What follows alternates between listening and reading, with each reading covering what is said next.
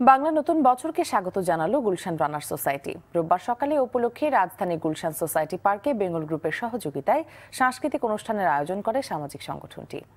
এতে উপস্থিত ছিলেন নোয়াখালী ২ আসনের সংসদ সদস্য আলহাজ মোর্শেদ আলম, বেঙ্গল গ্রুপের ভাইস চেয়ারম্যান মোহাম্মদ জসিমউদ্দিন সহ বিশিষ্টজনরা। আরাফাতুর রহমানের রিপোর্ট।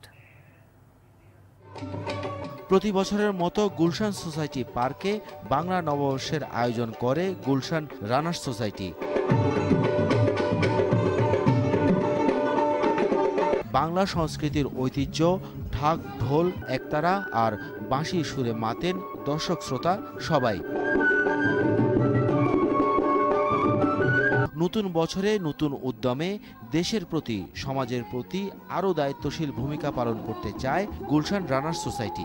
ভবিষ্যতে আমরা কন্টিনিউশন করব ইনশাআল্লাহ, এবং আপনারা আমাদের সাথে থাকবেন। আমরা অত্যন্ত একে অপরের সাথে খুবই আমাদের হৃদয়ের একটা টান আছেন। আমরা খুবই আমাদের মধ্যে কোনো প্রবলেম বা ভেদাভেদ নাই। আগামীতে হয়তো আমরা আরো একটু বড় পরিসরে করার চিন্তা করবো, আরো বেশি টাকা নিয়ে বসার ব্যবস্থা আমরা করব। ছোট বড় সবার অংশগ্রহণে নববর্ষের এই আয়োজন ছিল মন মাতানো।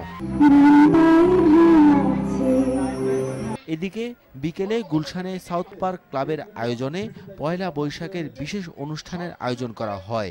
অনুষ্ঠানে দেশের উন্নয়নে সবাইকে একযোগে কাজ করার আহ্বান জানান নোয়াখালী ২ আসনের সংসদ সদস্য আলহাজ মোর্শেদ আলম।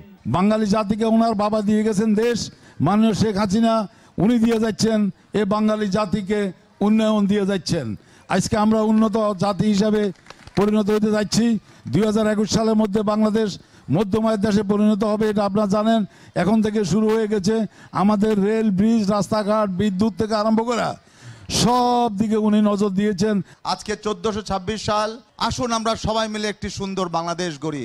আসুন আমাদের ভবিষ্যৎ প্রজন্ম যারা ছোট ছোট বাচ্চারা সামনে আছে তাদের জন্য একটি সুন্দর বাংলাদেশ রেখে যাই। কবিতা ও গানের মূর্ছনায় বর্ষবরণের এই আয়োজনে ফুটে ওঠে আবহমান বাংলার চিরায়ত রূপ। আরাফাতুর রহমান, RTV, ঢাকা।